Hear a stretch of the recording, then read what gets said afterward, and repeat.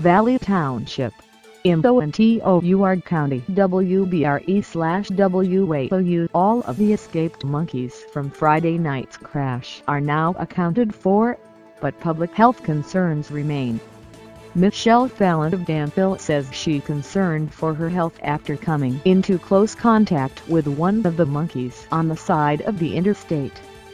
Fallon says she never could have imagined that trying to be a good Samaritan would lead to this. She just received her first dose of rabies vaccine and a round of antiviral medication, after a monkey hissed in her face at the scene of crash in Valley Township.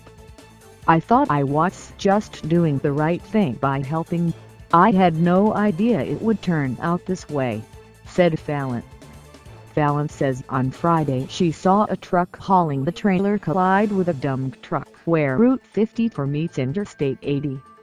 She pulled over to help the driver just as if his trailer was okay. "He never said, 'If you do come near the crate, do not touch it.' If he would have told me that, I would have been more careful." That's when Fallon came face to face with an agitated monkey. The truck was hauling 100 cynomolgus macaque monkeys from Africa, headed to a lab in Missouri for testing.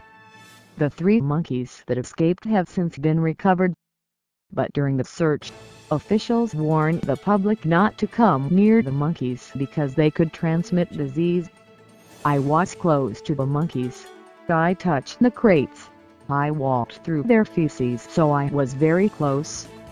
So I called to inquire, was I safe?"